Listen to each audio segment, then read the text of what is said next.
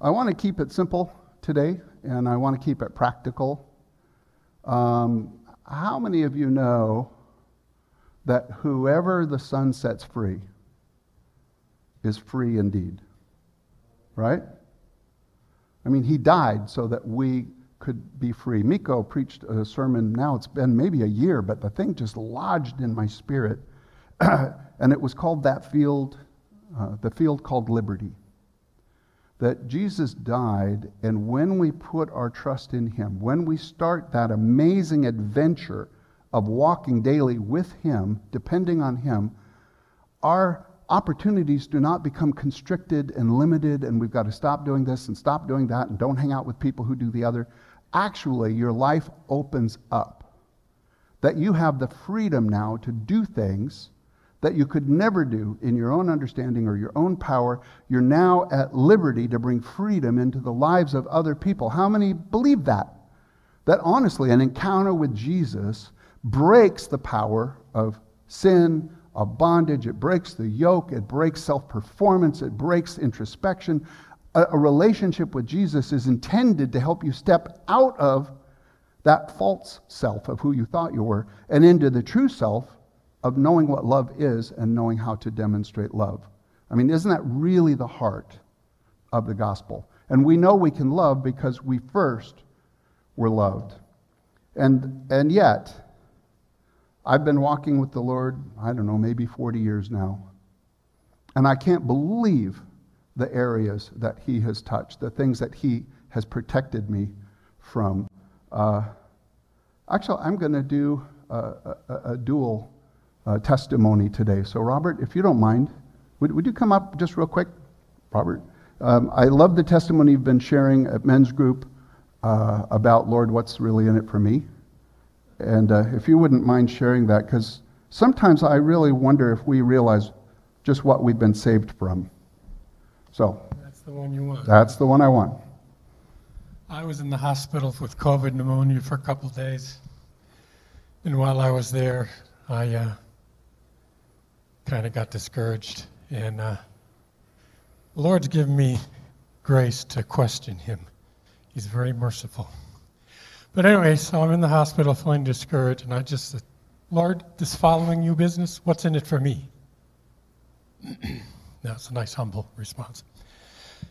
And I got this picture. It was like the Lord said, well, you could be divorced, drug addicted, in debt, and homeless if you had made worse decisions. So thank you, Lord, for good decisions. Come on. We don't know who we would be without the grace of God. We don't know where we would be without his love drawing us continually and transforming us. And yet, in my life, there are still areas that I struggle with. And so I know I haven't come into that field called liberty. I know I haven't been set free in certain areas. And I know that I have a growing belief, confidence, and faith that Jesus is able in my life and in the lives of others. And so I've been reflecting this week on the verse in 1 Corinthians 6:12, and it really speaks to this theme, but I really want to have a focus of the Lord setting us free to be who we are really created to be. So 1 Corinthians 6:12 says, all things are lawful for me, but not all things are helpful. All things are lawful for me, but I will not be dominated in the ESV, mastered in another version, enslaved by anything.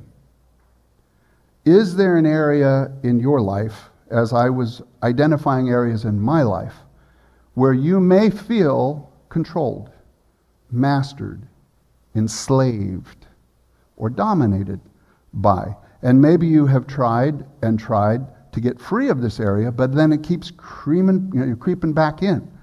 You know, when you repent of something, that's great, and you turn away from it, but you turn toward God for what he wants to replace it with. I mean, you all know a negative vow doesn't work. I'm not going to be like my mother. And the next thing you know, you start saying and doing things your mother did. Because when you focus on what you don't want to be, all you're doing is empowering that thing. You're keeping it in your field of vision. What you gaze upon, you're drawn toward. And so the just say no approach to life doesn't work. Anybody ever tried it? You ever tried to use willpower to become who Jesus wanted you to be? Instead, you become a warped, frustrated person who sees all the problems in everybody else because they're just reflecting the problems you see in yourself. It's a miserable way to live. So the just say no approach doesn't work, but you've got to turn your heart. You don't make a negative, I don't want to be like this. I want to be like you, Jesus, right? Pretty simple principle, pretty hard thing, in my opinion, to do. So my first question is, what does freedom, what does liberty in Christ actually mean? In our culture, most people think it means I get to do what I want. You're not the boss of me, right? That's freedom. All things are permissible. Great, I now can party any way that I want. But ask anybody who has had their life affected, broken by addiction, and they'll tell you true freedom is being able to choose to do what you don't want to do, when nothing has control over you other than the Lord. Can I get an amen? And so I want to put a practical face on this. And by the way, I think most of us, when it comes to areas that we know are not beneficial in our life, there's a reason that we're going toward that. And one thing they say about addictions is you either go to your addiction to get free from the pain, you're running from pain, or you're running toward pleasure. Those are kind of the two driving forces.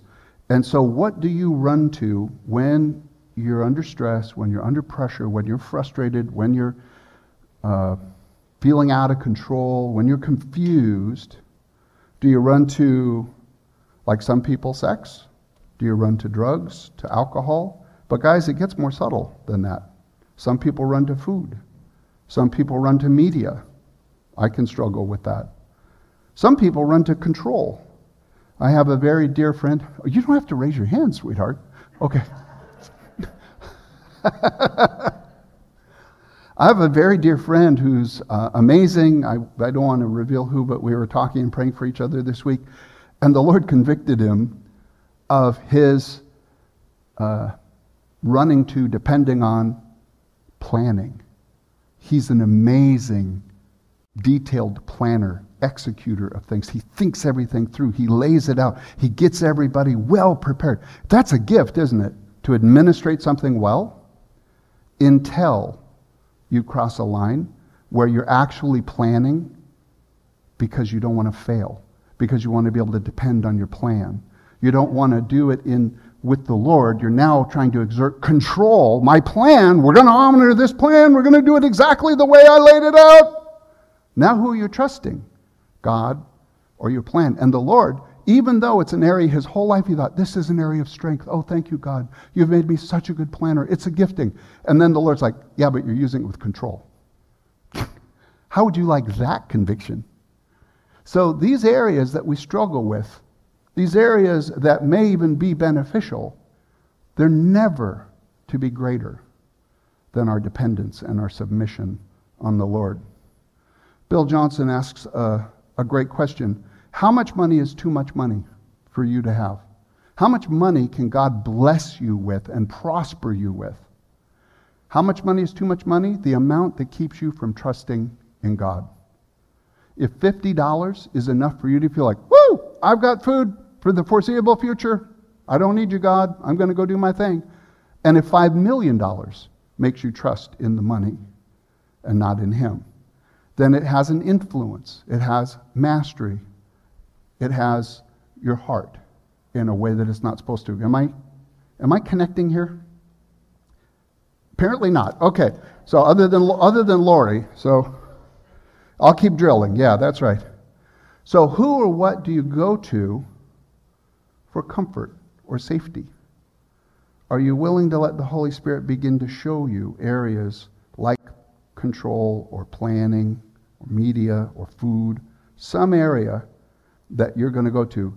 Years ago, Lori and I went through an extremely hard time. We were part of a community for 25 years, and because of the recession in 2008, we had to lay someone off. And long story short, when the decision was finally made, they really felt it was right to lay Lori and I off. So it was, for me, it was a time of liberty, like, woo, okay, God, what are you going to do now for Lori? She had to grieve the loss of so many relationships. But we both saw a counselor, which it was my first time, I think, intentionally of going after somebody with wisdom, and I'm looking for God to speak to me through this counselor, and his name was Jack Kennedy. And so we had this great talk, and I told him what I was all going through. And then I made this confession to him. I said, Jack, I have a struggle in my life that has been there off and on, but more on than off, my whole life. And the only way I can express this to you is I feel like I'm one of the most productive, lazy people you're ever going to meet. That there are some areas that I can procrastinate on in a self-destructive way. It's like I will avoid this task, and I'll do many, many other good tasks, so I still look good, but I don't want to have to write this email. I don't want to have to confront this situation. Can I get an amen from anybody? Are there things that you know you avoid? And by the way, the Lord even put a phrase on it later. You know what he told me? I'm just minding my own business, loving Jesus, praying, oh God, break my heart and let me just be contrite, and a broken and contrite heart you'll never reject or despise. And so I'm like loving God, and he goes, you're addicted to avoidance.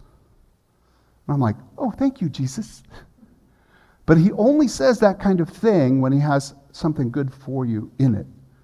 And so I was talking about being addicted to avoidance, avoiding that task, and I'll never forget what Jack told me. It was the most incredible thing. He said, Charlie, have you ever considered that maybe you're not trying to avoid that task? And I went, no, it's the task I'm trying to avoid. And he goes, no, maybe it's what that task makes you feel. Maybe it's what that task is, there are thoughts that you have around that are hard for you. And I thought, that's crazy. So then he gave me an assignment. He said, Charlie, more than almost anyone else I know, you practice contemplative prayer. You practice waiting on the Lord and showing him your heart and letting him speak into your life. When you feel that, in my case, that jumpy, agitated, run for your life, feeling, stop for a moment and turn and face that feeling, that task, that jumpiness. Just enter into it. Don't be afraid of it. Be present with it, and then put it right here in your lap, and then turn your heart toward God and show it to Jesus.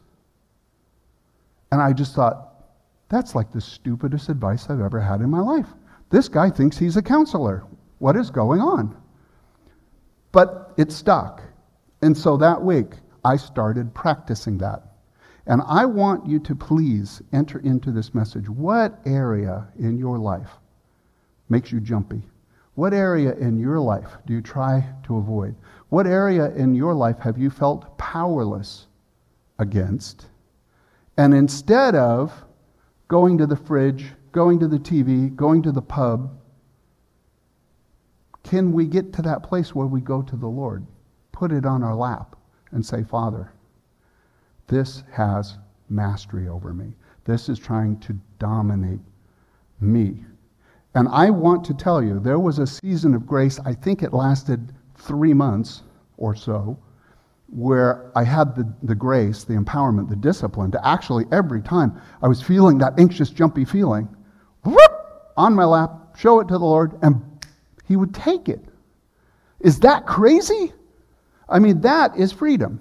That is the kind of liberty he wants to bring into our lives. And so, one thing I don't want to overemphasize, I don't want to underemphasize. Whatever that area is, any area in your life that begins to have more influence, more control over you than the Lord, the enemy only has one design, and that is for it to kill, steal, or destroy you. And I don't know how many of you have walked down a progression where something started innocently enough, and all of a sudden you realize, I really love parade animal cookies. And you don't buy a bag, you buy a case. And then you got to have milk along with it. And oh, the frosting, the glazing, those little candy beads on the cookie. I mean, you begin to obsess.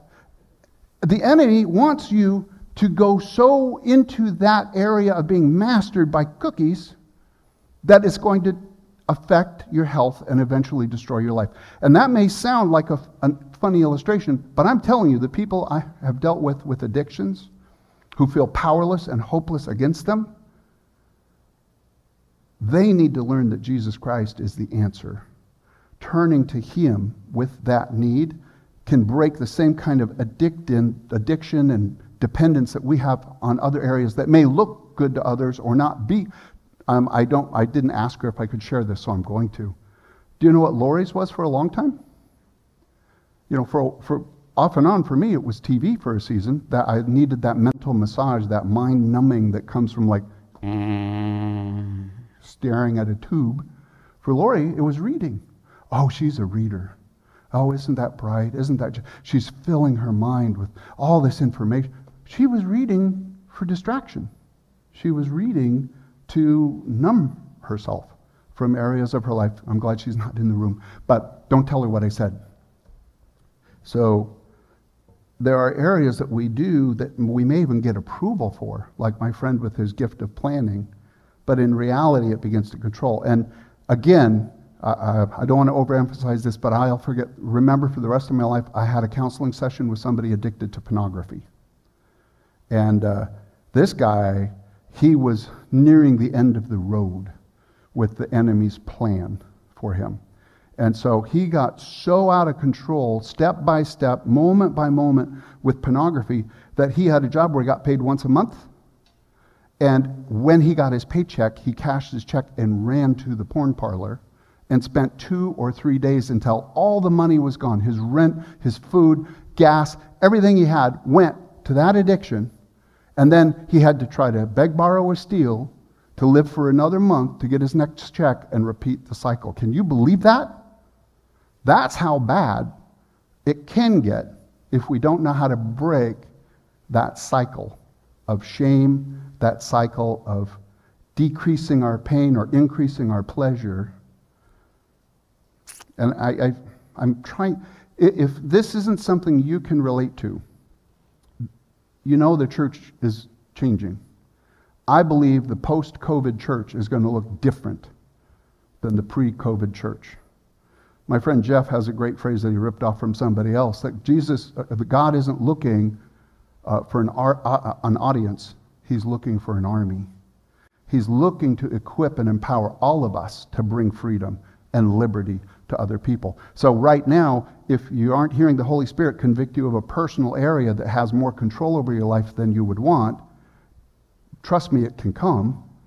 But at the very least, think about someone else you know who needs to know how to break that cycle and be there for someone else to bring freedom in an area that maybe they're not even aware of, that has mastery over their life.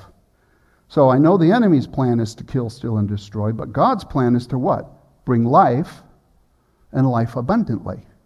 To bring you into that place of the power not to do whatever you want whenever you want, but the power to not do the thing that is going to be limiting to you or harmful to others. And that's what freedom is. Whew. I love John 6:16. I don't know why. When the Holy Spirit says something to me, when He says something to you, His words are incredible. If you actually receive them, and they're really from Him,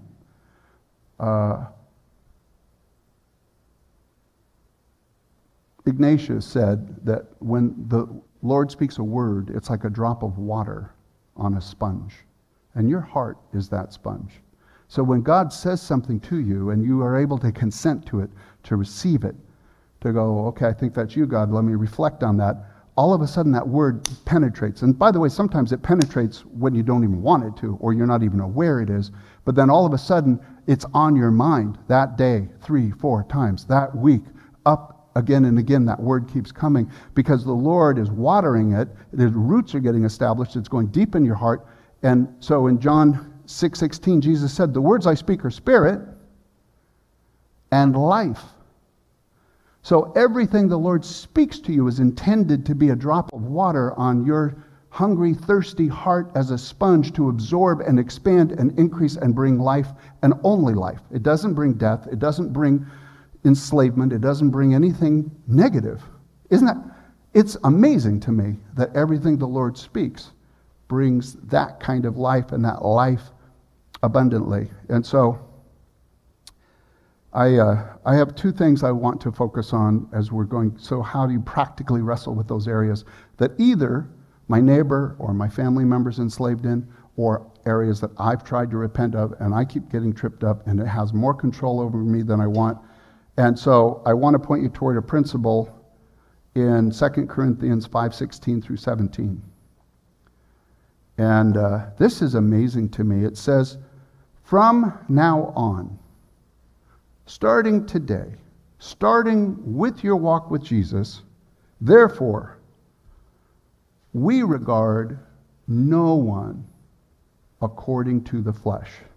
So Paul is saying when he sees somebody else, he doesn't look at their weaknesses, he doesn't look at their failures, he doesn't look at their track record, he doesn't use human judgment to consider who someone is and how to interact.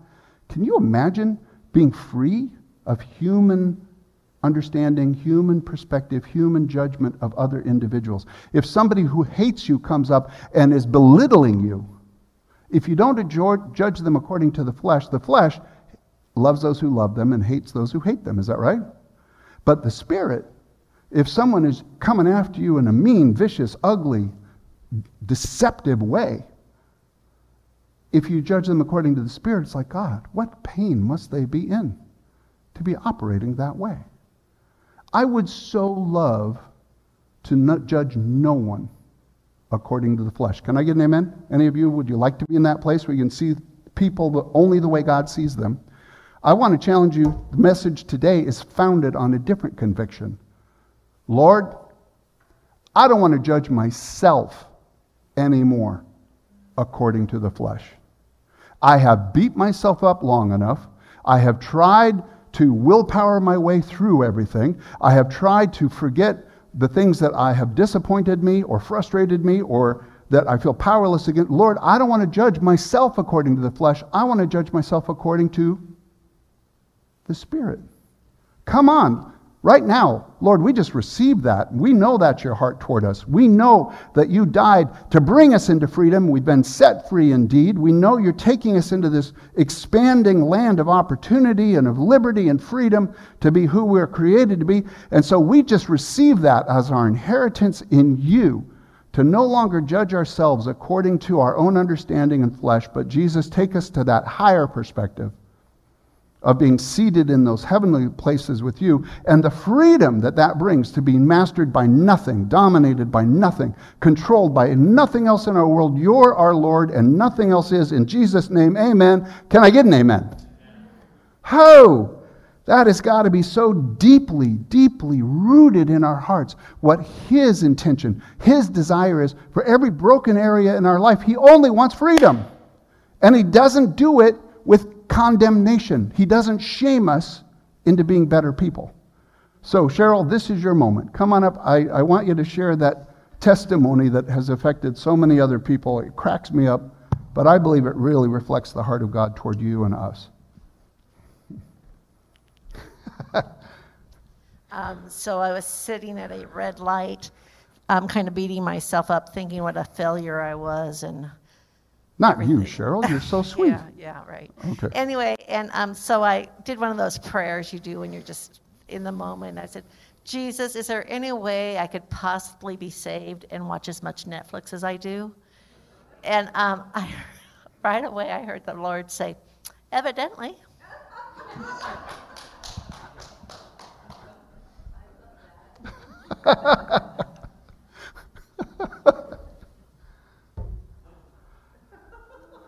Forget everything I've said. Just remember that. When you bring your shame to Jesus, He doesn't give you shame in return. He gives you his perspective. Well, you're saved, so evidently. Yeah, Gloria? Wait, well, then you got to come on up because it won't be on the tape and it won't be no good.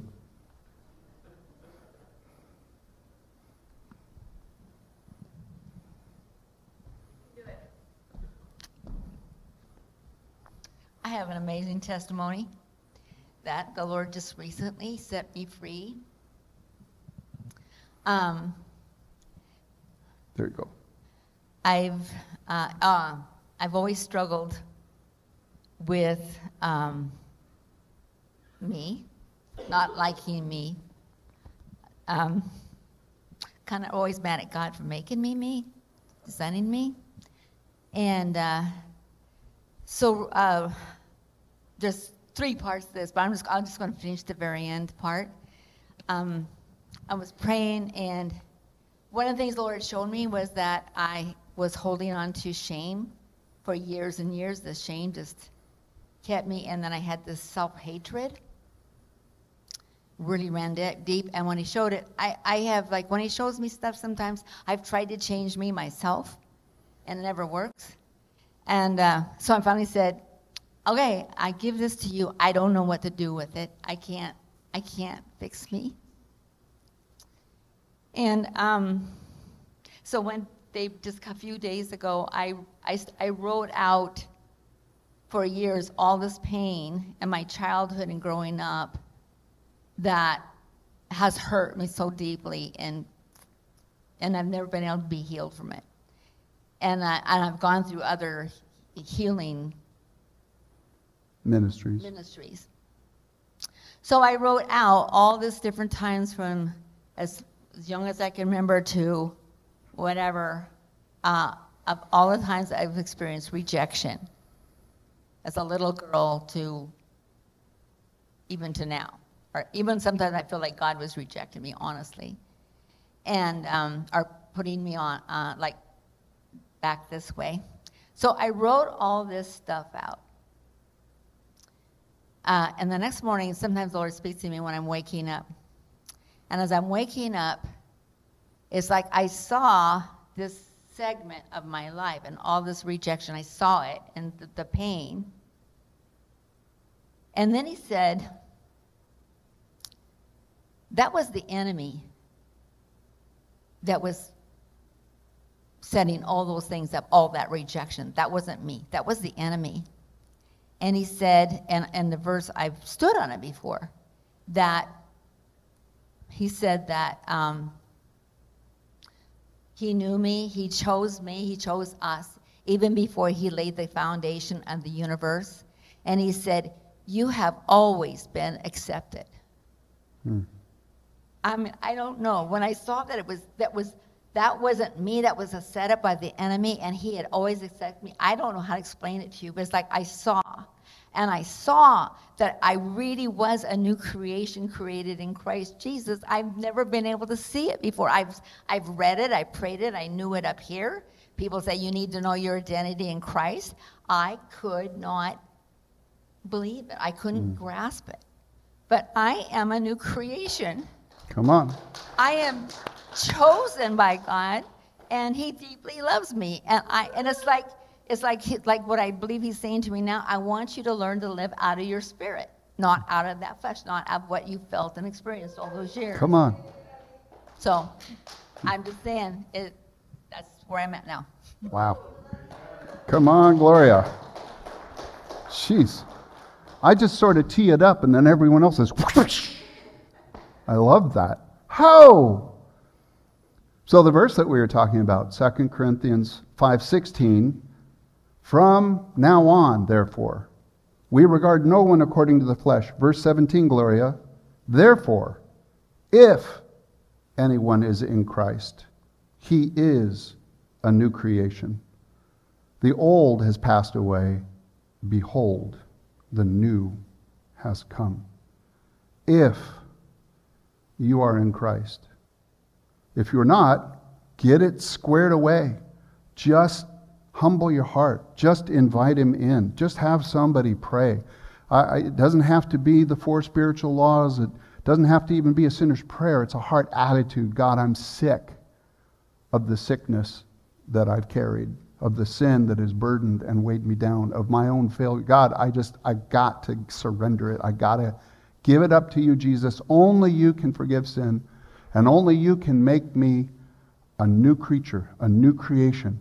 But then, by his power, he wants us to live out of that place. And so I'll get a little personal. I'm trying to keep it age appropriate.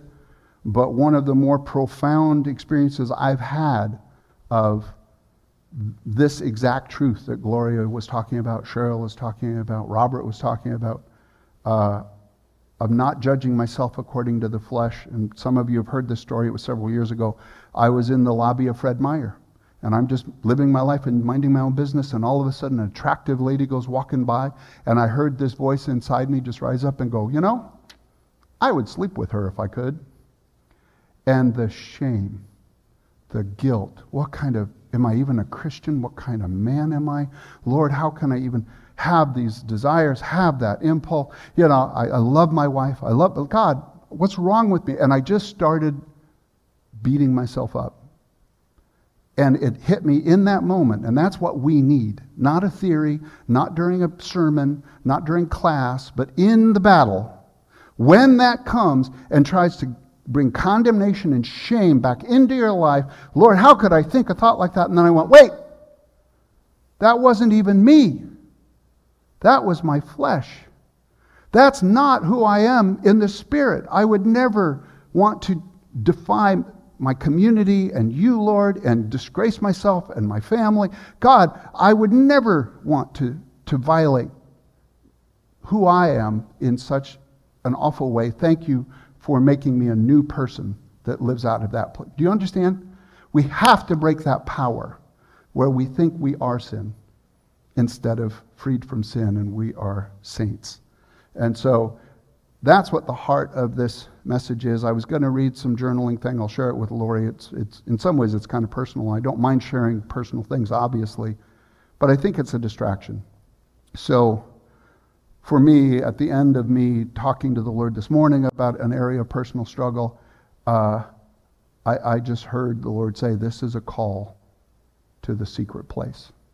So when I shared the story about putting the fear, putting the agitation, putting the anxiety on my lap, and then showing it to God is that secret place in your walk with Him where you trust your pain to Jesus and you let Him take it and free you from it. I want to add one last thing. So for me, that's still the heartbeat. If you don't have that walk with Him, you're not really that new creation, then you are going to be tormented. Francis Schaeffer, a tremendous theologian from kind of the previous generation, he said when people come and they're under the burden and the weight of their sin and they feel like life is meaningless, life is hopeless, there's no point. If we die and we all go into the dirt, then what does it matter? In many ways, they've drawn the right conclusion. To try to talk them out of feeling bad, of living in the flesh, is ridiculous because they've drawn the right conclusion. But the reality is that isn't where God left us. He wants us to be able to live in the Spirit and get free from all of that and bring freedom into other people's lives from all of that through that simple entrusting our hearts to Him and showing Him that pain and letting Him take it. And it's weird that after 40 years, I still have areas that I'm learning how to give it to Him in this way. I will say that we have one other tool that's incredibly powerful. If you feel there's an area that has more influence, more control over your life than it's supposed to, an area you feel powerless against, and you really have doubted over the years that even Jesus can change the control, the effect this area has over your life, as not an act of willpower, but as a step of faith. God, I want you. You can choose to take a break from licorice, from TV, from whatever area. You can say, Lord, I'm taking a fast. I'm giving you this area for now. I'm making a choice in my will, not out of my willpower, but out of my desire to have you to see from your perspective what this area is about. I'm stepping away from it and taking a break And by the way, sometimes that's the only way you know if it really does have control over you. Sometimes you think you're doing okay, but the minute you try to stop, you realize you're not. And that's where you come back again to giving it to him and entrusting it to his care. So if you're not sure if there's an area that has undue influence in your life, I don't mind sharing this. Lori and I years ago discovered we have the freedom to have a glass of wine, to have a glass of beer with a friend, or cider, whatever. But we decided, we're not sure how much control this has. We're not sure how beneficial it's been, how much time has been wasted, how much has dissipated, our time together. And so let's take a fast. So we're 6 weeks or so into about a 3-month fast from drinking. Just to go, okay, Lord, purify that area. If there's any control, if it's affecting our marriage, if it's affecting any area of our life, the only way I know how to break the power of anything over my life is to take a break from it. It's not confusing. It's not complicated. But again, I want to challenge you, don't do it as a religious act. Do it as a relational act. I want you in every area and not anything that's going to have mastery, domination, or enslavement over my life. Ho! That's a good word right there. I hope it's a hopeful word. Maybe a good place to end it, it's not even in my notes, is just the simplicity of Romans chapter 8. For we know for those who are in Christ, there is no condemnation. He broke the power of sin, broke the power of shame, broke the power of your flesh, broke the false identity that's still been trying to hold us down from being who Christ died. All of that is not from him. Get rid of it. Don't spend one more minute in condemnation. It's not going to bear any good fruit.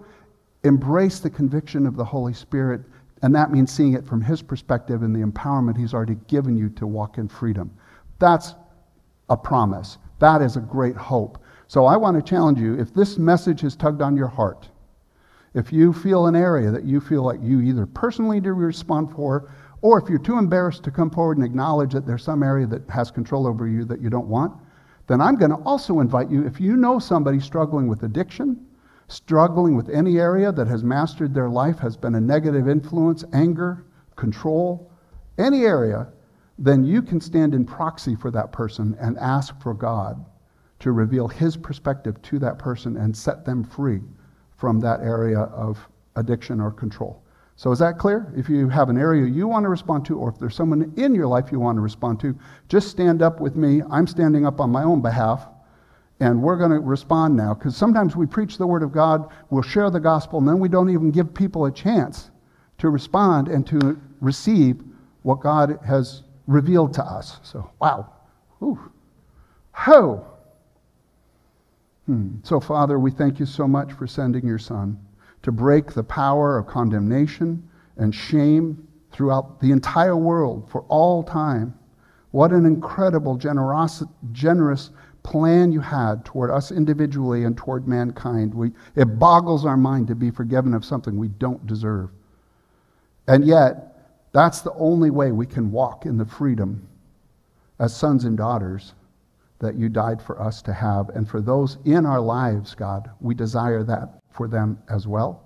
So today, as a prophetic act, we are all standing together, and we declare the truth that although everything may be permissible or lawful for me, not everything's going to be beneficial, and even though everything's lawful for me, we're not to be mastered by anything. And so I just pray for the person who's standing in faith, breaking the power of control in a specific area of their life. Jesus, come now as they show you the pain, as they show you the fear, as they show you the anxiety. Ho! Holy Spirit, come and just lift that off of their heart. Take that burden, let them leave it right there at the very foot of your cross, that you died for them to be set free in this area. And Lord, for those who are interceding for friends, loved ones, neighbors, God, I ask for that same identificational repentance, that same act as they're standing before you. They're crying out to break the power of condemnation that's been a snare holding back people in addiction. And Lord, we ask you to just break and cut off that snare and release not judgment of the flesh, but judgment of your spirit, that they can see things from your perspective and that you have something so much greater for them that they will joyfully lay down anything and let you be the Lord of that area of their life and not some area of distraction or avoidance or of addiction.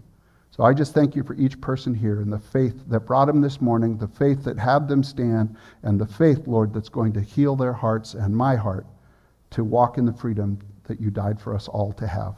We thank you for this in Jesus' name. And everybody said, amen, amen, amen. We had a talk with some friends last night, and by the way, we won't be able to do this for people who are virtual, but I want to start having more of a time of ministry during services and get kind of a ministry team together that can pray for salvation, for deliverance, for healing, for restoration. And so just if you are interested in that, it's time for us to begin to allow that ministry, that empowered ministry and prayer again as a community. And can I get an amen on that one? Do some people agree that, yeah, well, Jeff, just because we talked about it, you were the one I was with, so I knew I'd get an amen from somebody. So anyway, God bless you all. What a wonderful day. Enjoy your weekend. By the way, Lori and I are out of town on our final vacation for the year, and so if you have any problems and you need somebody to complain to, call Miko. So God bless you all.